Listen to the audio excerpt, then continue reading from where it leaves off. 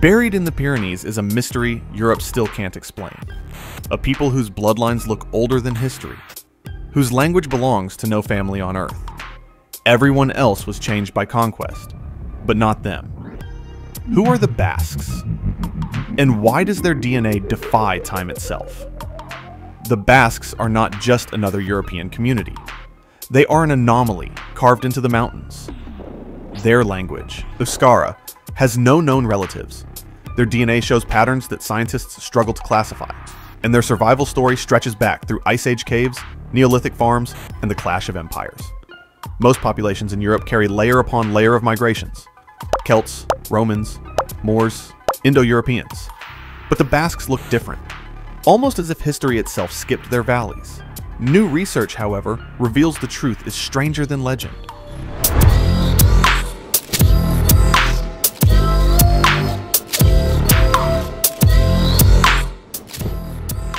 They did mix with outsiders, but in a way that left them uniquely preserved, a genetic and cultural time capsule.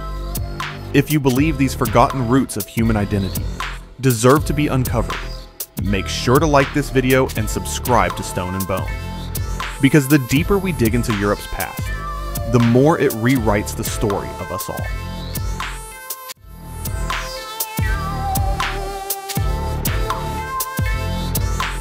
"20,000 years ago, Europe was a frozen wasteland.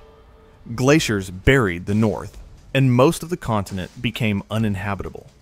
Human groups vanished, scattered, or retreated. But in the shadow of the Pyrenees, something different happened. The Franco-Cantabrian region, stretching across northern Spain and southwestern France, became a sanctuary. Here, people survived when almost everyone else did not. Caves like Saint-Imamine, Ekain, and Altamira became shelters and canvases. On their walls, bison, horses, and deer were painted with such precision that they still take our breath away 30,000 years later. These weren't just decorations. They were signs of endurance, symbols of communities that refused to disappear, and the story stretches even deeper.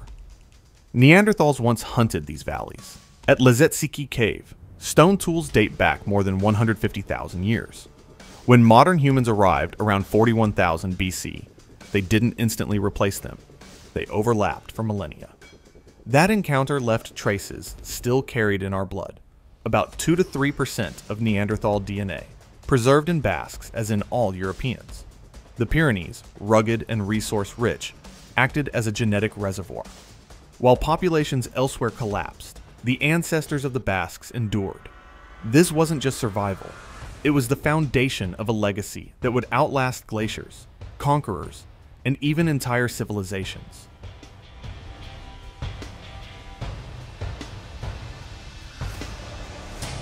As the Ice Age ended and Europe thawed, a new revolution swept across the land: farming. Around 6000 BC, pioneers from Anatolia carried wheat, barley, sheep, and goats into Iberia.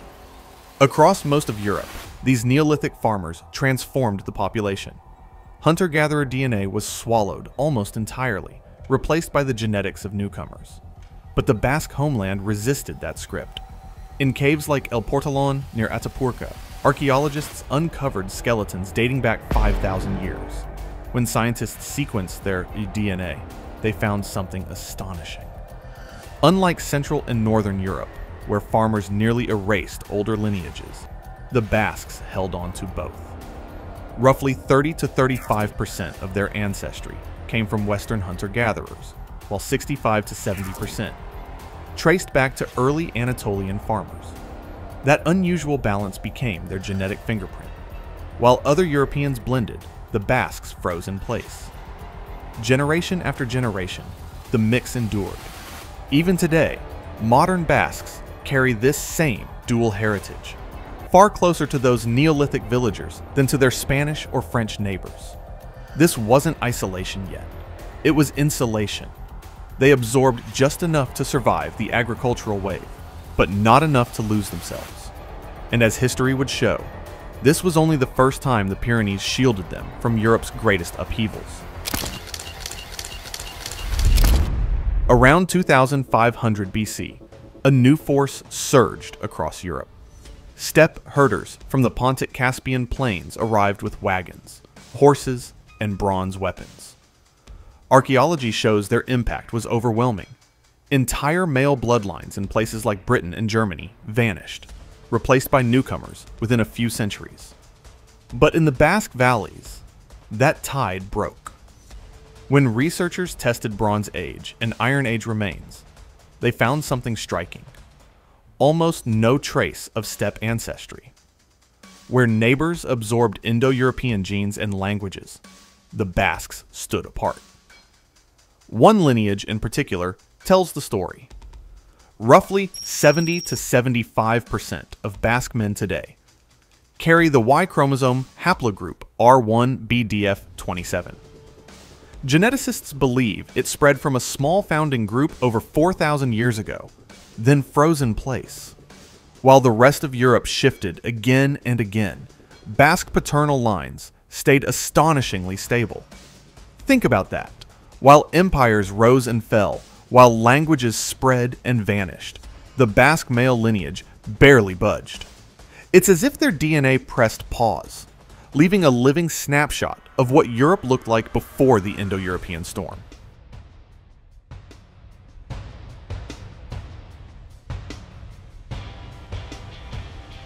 If their DNA was a time capsule, their tongue was the lock that sealed it. Euskara, the Basque language, stands alone, Europe's last survivor from before the Indo-European wave. It doesn't resemble Spanish, French, or even distant languages like Greek or Sanskrit. Linguists have compared it to Georgian, Berber, even Sumerian, but no match has ever held. This linguistic isolation wasn't just a curiosity, it was a shield. A 2021 study in Current Biology revealed that Basque dialect boundaries map almost perfectly onto genetic clusters in local villages. In other words, people didn't just marry nearby, they married within their dialect. The language itself reinforced population structure, creating a feedback loop where culture preserved genes, and genes preserved culture. By the 1970s, Euskara seemed close to collapse, spoken by only about 25% of Basques. Yet today, thanks to education and revival programs, that number has climbed back to over 30%. Roughly 750,000 people now speak Euskara, keeping alive a tongue that once faced extinction. Language became their firewall. While Latin replaced tongues from Gaul to Portugal, Euskara clung on. While Arabic reshaped much of Spain, Basque valleys resisted. Even during the 20th century, when the language was banned in schools, families whispered it in kitchens and passed it to their children. Against all odds, it endured. Do you think a language can protect a people's identity as much as walls or armies? Drop your thoughts below. I'd love to hear what you believe.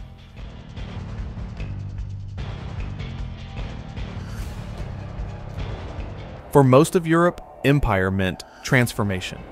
When Rome conquered Iberia, Latin replaced the tongues of Gaul, Lusitania, and much of Spain. Yet, in the Pyrenees, the Basque language and identity held firm. Centuries later, when Moorish armies swept into the peninsula in 711 AD, their influence reshaped Spain, genetically, linguistically, and culturally. But the Basque valleys resisted again. Genetic studies show only trace amounts of North African ancestry in their DNA. The Pyrenees weren't just mountains, they were walls against assimilation. Even in the modern era, when centralized Spanish power tried to stamp out Basque identity, most brutally under Francisco Franco, who banned Euskara from schools, the language and culture survived underground. Parents whispered it to their children, songs carried it through the mountains, and identity endured despite the threat of erasure. Compare this resilience with Celtic languages like Gaulish in France or Cornish in England, both smothered by empire. The Basques broke the pattern. Conquest came, but it could not conquer them. Survival wasn't just written in DNA or language, it was echoed in myth. In Basque legend, the mountains are alive with beings older than Christianity. At the heart of their pantheon is Mari, the mountain goddess. She punishes lies, rewards honesty, and controls the weather. She isn't a distant deity. She's said to appear in caves or streak across the sky as fire. Beside her is Shugar, often imagined as a serpent or dragon, symbolizing storms and male energy. Together they embody balance, permanence, and change. Then there are the Gentilique, giants who, according to legend, built the dolmens that still dot Basque hillsides. Archaeology confirms these monuments really were constructed in the Neolithic and Bronze Ages, grounding myth in history. When Christianity spread, the stories say the Gentilique hurled rocks across the valleys and vanished into caves, retreating into legend. Other figures filled their folklore: Lamiak, river nymphs with bird-like feet; Sorginak, witches who held night rituals in the mountains. These tales weren't just entertainment. They tethered the Basques to their land, caves, rivers, and skies, creating an unbroken cultural memory. Today, scientists talk about the Basques as a time capsule of Europe's past. Yet, long before genome sequencing, Basque myths told the same story: of permanence, resilience, and an identity rooted so deeply it outlasted empires. Do you think myths carry truths science hasn't discovered yet? Are legends just stories, or could they be history in disguise? Share your thoughts in the comments. I'll be checking them out.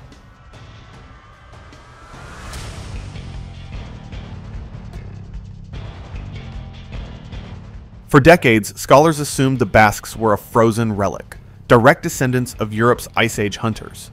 But the picture is more complex.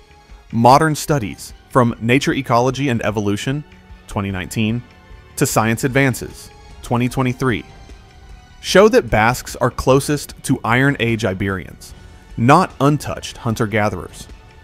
They absorbed farming ancestry from the Near East, and they share about 70% of their genome with modern Spaniards and French. Still, the differences matter. Most Europeans carry strong traces of Indo-European steppe ancestry from 2,500 BC migrations. The Basques? Only faint signals. Their genetic makeup didn't escape change entirely, but it resisted better than almost anyone else. And it's not just Y chromosomes. Maternal lineages tell the same story. Haplogroups like H1 and U5, stretching back to Ice Age Europe, remain unusually common among Basque women. It's rare to see both male and female lines showing such continuity.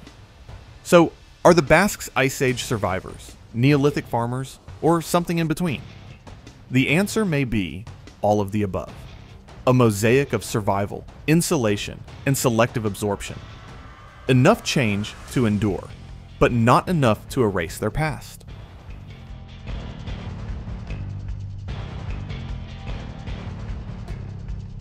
Today, about 3 million people live in the Basque Autonomous Community. Their cities, Bilbao, San Sebastian, Vitoria, are modern and global. Yet the culture woven through them feels ancient. Euskara schools thrive, traditional festivals like Asti Negusha draw crowds, and Basque rural sports, lifting stones, cutting logs, echo mountain survival.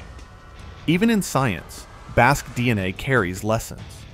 Certain conditions, like Huntington's disease, are unusually common in Basque regions, allowing researchers to study genetic disorders. At the same time, their genetic stability makes them invaluable for testing theories of migration and ancestry across Europe. But maybe the greatest lesson isn't medical or archaeological, it's cultural. In a world where languages vanish every 2 weeks, the Basques show survival is possible.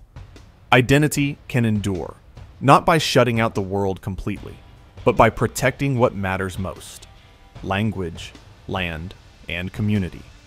They are not relics locked in amber. They are bridges between Ice Age hunters and modern Europeans, between myth and science, between survival and renewal.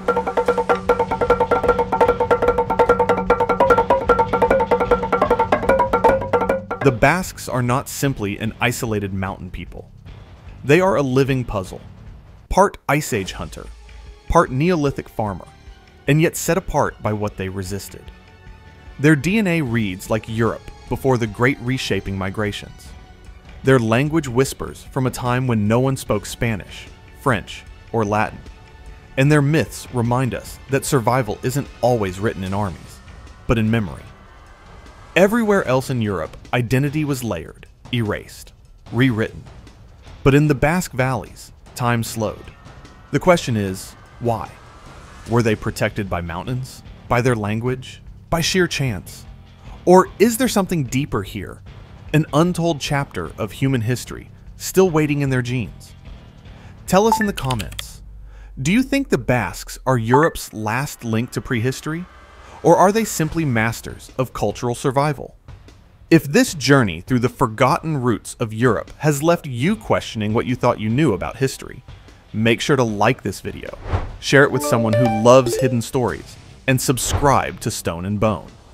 Because every layer of DNA, every shard of myth, and every lost word of language brings us closer to uncovering who we really are.